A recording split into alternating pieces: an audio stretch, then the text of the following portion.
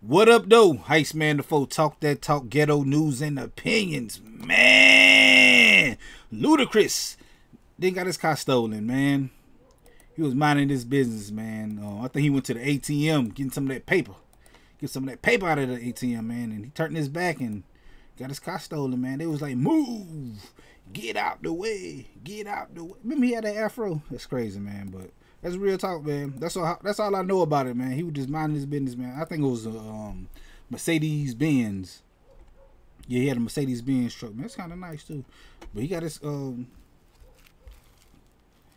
Hey, man, don't laugh at my shirt, man. I paid money for this shirt and I had it for a Christmas show and just want to wear it again, man, to get my money's worth out of it. Me and F on the shelf.